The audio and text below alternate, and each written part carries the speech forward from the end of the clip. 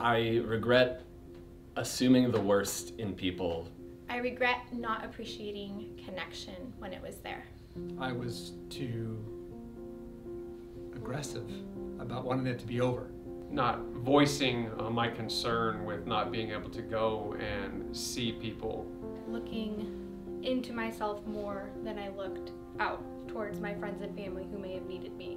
Not figuring out how to prioritize the people closest to me. Not paying more attention to my surroundings. Forgive me. Forgive me. Forgive me. Forgive me. Forgive me. Forgive me. I can't wait until I can travel to see my friends in other states. I'm excited to watch Star Wars with my daughter. I'm really looking forward to having people come to the house. All the new things that are going to emerge as we step back out into our freedom. For my daughter to watch her in her volleyball career. All the different weddings and celebrations we have coming up in the next year. I love you. I love you. I love you. I love you. I love you. I love you. Love keeps no record of wrongs.